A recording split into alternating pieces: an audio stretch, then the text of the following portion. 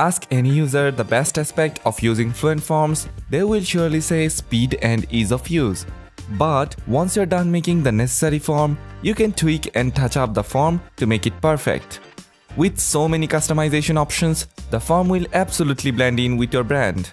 Here's how to do that. Once you're happy with the fields, save your form and click Preview and Design. You can see that your form is fully functional, but looks bland and detached from your brand image. As you can see on your right, you got 5 different style templates to choose from. You can instantly change the outlook of your form by choosing any of these. But if you want to go the extra mile, customize every detail, choose custom, and an array of editing options will open to you. Under the General tab, you got to change the color and appearance of almost all field text.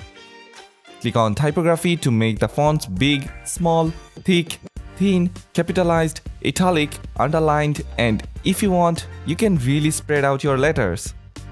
You'll get these options for element labels, input areas, and placeholder as well. Click here to make your text colorful.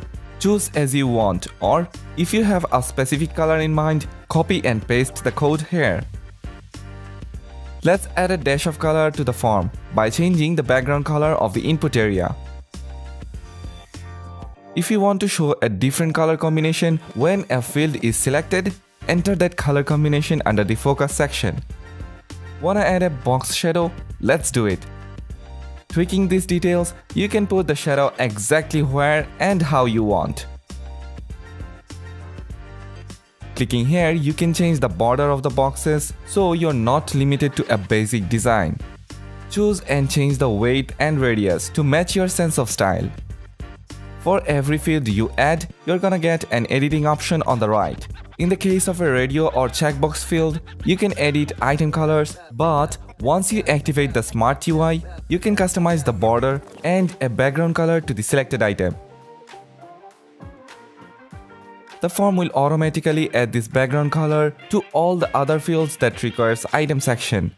For example, now that we have already edited the radio field, if we go ahead and check an item in the grid table, you see the same background color. If you're using a grid table to collect information, just know that you can change every aspect of this table. You get separate option for the table head and table body. Change the color of text and background. And we have already walked you through the typography option. If you want to reset the changes just made, simply click here. Letting your users rank something. If you're using Net Promoter for that, you can add an active background color and it will look like this. If you're using a range slider instead, you can add both active and inactive colors, as well the text color. We always recommend breaking your super lengthy forms into multiple steps. With Fluent Forms, you can make a multi-step form with a stylish progress bar. You get to select the active and inactive color, as well as the typography. Every single button you will be using in this form is editable. So, in case of multi-step form, you get to design the previous, next, and submit buttons.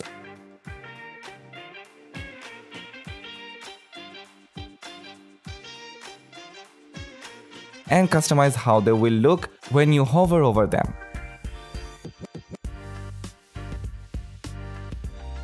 Highlighting your buttons once a cursor is held on it is a great way to make your form look more animated. Use the padding and margin measurement to get the submit buttons exactly where you want it in the form. Add some box shadow to make it look more 3D.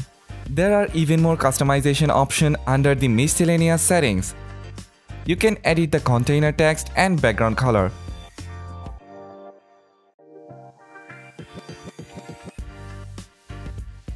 Once you have add a background color, you'll have more fun tweaking the padding and margin of the form. You can even add a border to your form as per your liking. Does your form comes with some mandatory fields? Those fields are usually marked with an asterisk, and yes, you can change its color too.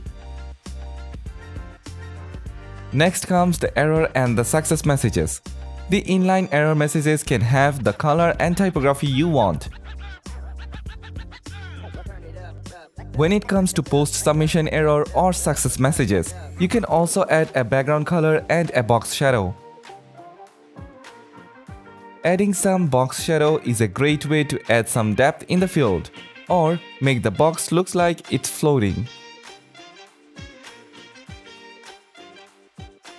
Once you're happy with your form design, click Save Settings.